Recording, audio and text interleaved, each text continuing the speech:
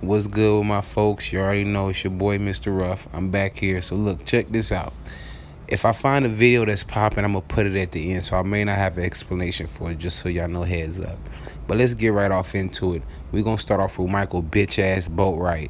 So apparently the cops went into his grandma's car or whatever, and they found the gun that they found, the 22 caliber, they found the AR-15, and they found 2 fucking masks. So you fuck nigga, it ain't nothing you can say. It ain't nothing none of these dumb fuck ass niggas can say. It's time to take these boys down as far as we can to the bottom of the pits. Fuck niggas. I wish jail on nobody, but y'all killed, like, bro, like, come on, bro. Y'all killed the movement. Y'all killed something way more powerful than y'all could ever realize, you fucking idiots. So, you know, it's sad, but I don't even want to keep on talking about these fuck niggas. Send them down the river. Now, on to different news. Nicki Minaj, her new album. Yo, it's crazy because she been shooting a lot of little shots, but I think they like disses, but they like not really harmful disses. Like, you know what I mean? This is the era to where, I mean, she sits back and she kind of rides off of shit. So, you know, she kind of sit back when Drake and Jay-Z was going to make her little comments and shit. So it's like she been hanging around 6ix9ine enough to know, like, as far as, like, that little bit of controversy stirs up enough to help with your sales, and you know, shit, she needs all the help she needs with her sales. So she's shooting little shots at Eminem, Meek Mill, 50 Cent, like little dumbass shots. To my 50 wouldn't fuck, M will fuck her back in 7 Mile, like little dumb shit. Like, it's cool, it ain't all that, but it still ain't gonna make an album pop. Like, if the shit ain't sliding, it just ain't sliding. So she need to be more focused on that shit than, you know what I'm talking about niggas and shit. But you know, everything's a selling pitch, so we know how that shit go. And next, hold up. Who we got up next? And next, yeah, so we got you, Nikki. So on the other news, this nigga Tekashi 96 or 6ix9ine, whatever this fuck ass is. So he done apparently got sentenced, and they trying to give his ass 3 years. So now he trying to, you know, he don't really want to go to jail. Like, nah, tighten up, nigga. Treyway, screaming, shout all that bullshit right now, nigga. Nah, you finna go down.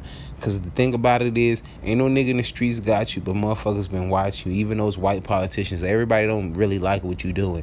So they like, yo, we gonna get this motherfucker. So one way or another, they trying to get you.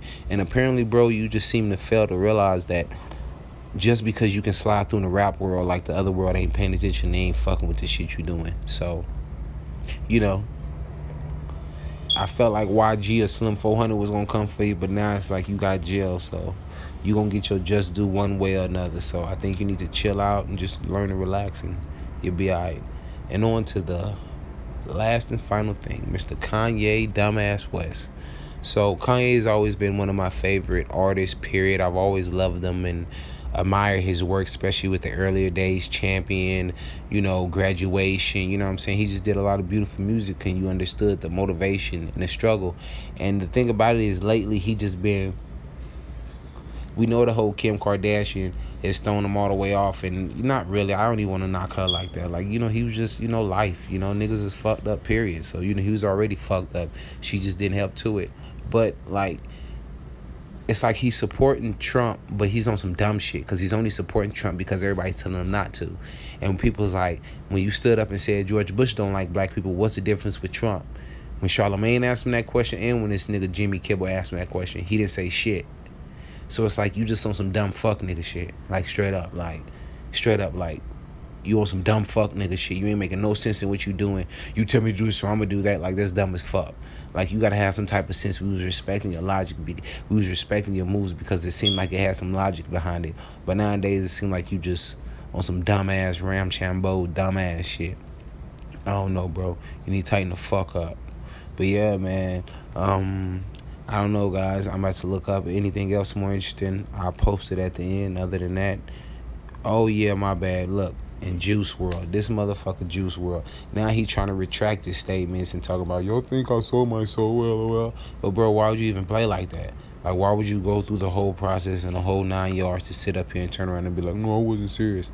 Like, who does shit like that? Like, if you don't need attention, you low-key you the hardest little artist coming up. So why the fuck is you even doing that? Like, that's stupid as fuck.